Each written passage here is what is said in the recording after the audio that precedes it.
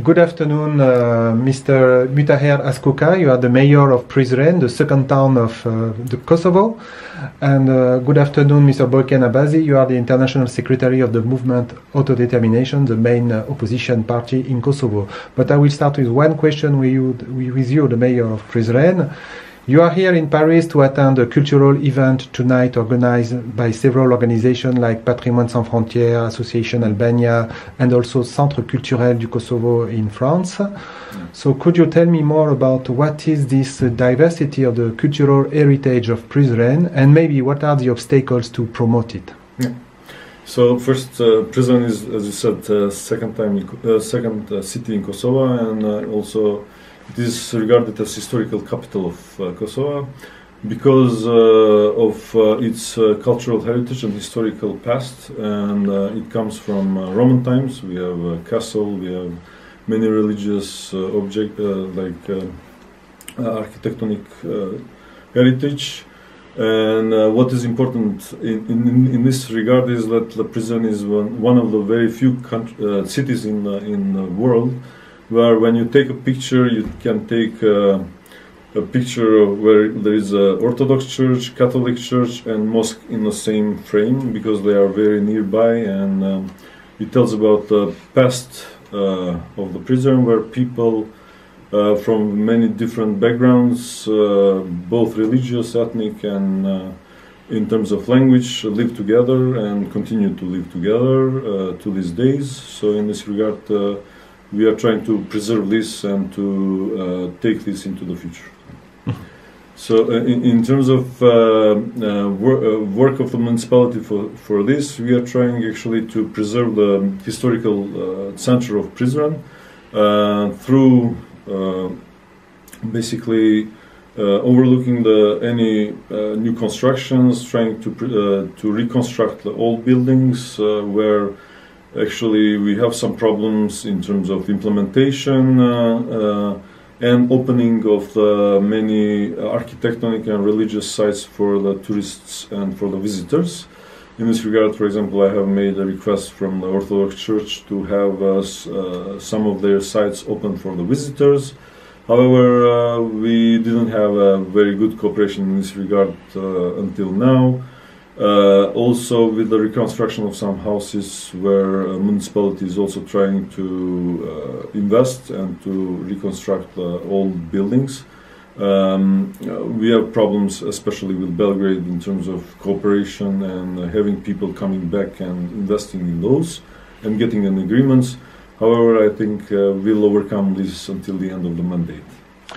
Yeah, thank you very much. So you are making the good connection with maybe the relation with Serbia, so the dialogue between Kosovo and Serbia, because probably there is a consequence of that into the management of Prizren cultural heritage. So maybe Boiken Abazi, you could tell us more about where does this dialogue stand today, and maybe what are the alternatives you could propose for the dialogue. Thank you. It's a pleasure to be here today at Fondation Jean-Jaurès. And I would like to start by saying that the Republic of Kosovo is a parliamentary republic. It doesn't have the same mixed presidential system that France has. The role of the president in Kosovo is a lot more ceremonial when compared to the role of the president here. So in Kosovo we have a president that is talking on behalf of the state of Kosovo without a mandate from parliament, without a team, without principles, and without a platform for the dialogue. In many ways, one can consider this approach the president is taking similar to that of a renegade of the republic, I would have to say. In contrast to these actions of the president, who is talking on his own and without mandate from parliament, we are proposing 4 steps. The first step is for us to take a look and evaluate what has happened since 2011 when this dialogue started, and it stopped in 2017. There is 33 agreements that have been made. There is a report made by Parliament, finally in September of this year, made by the government, presented to Parliament, but the Parliament is refusing to discuss the report. One of the reasons why this may be is because none of the agreements have been respected in full by Serbia. So that is the first step, evaluate what has happened. The second step for us is important to set our goals and list our requests. We have to keep in mind, when talking, for example, about cultural heritage, that Serbia has stolen numerous heritage artifacts, cultural artifacts from Kosovo, which are currently showcased in Serbia as Serbian heritage. But on top of that, Serbia has a criminal history in Kosovo with over 13,000 civilians killed, 20,000 women raped, 100,000 houses destroyed, over 200,000 cattle destroyed, and the missing is not still being returned in Kosovo. There's still families waiting to know what has happened with their dear ones. So we believe that it's crucial for the state of Kosovo to state its request and ask for war reparations.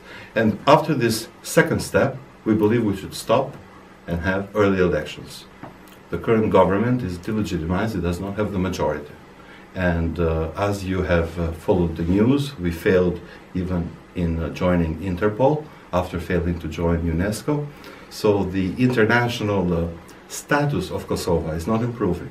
Rather the contrary, it is deteriorating also because of these actions taken by our renegade president. Step 3, which we propose after elections and after a new democratic legitimacy has been established, is for us to draft a platform with principles. And as a last step, step 4, so this was step 3, I'm sorry, and step 4 would be to form a strategy, form a team with a strategy and leadership that can present the requests. And we believe that out of these 4 steps, they all should be public and transparent, except for the strategy, which we believe we should keep to ourselves internally in order to gain the most out of this dialogue with Serbia. Okay, thank you very much for this message. I think it will be well taken. All the Thank best. you.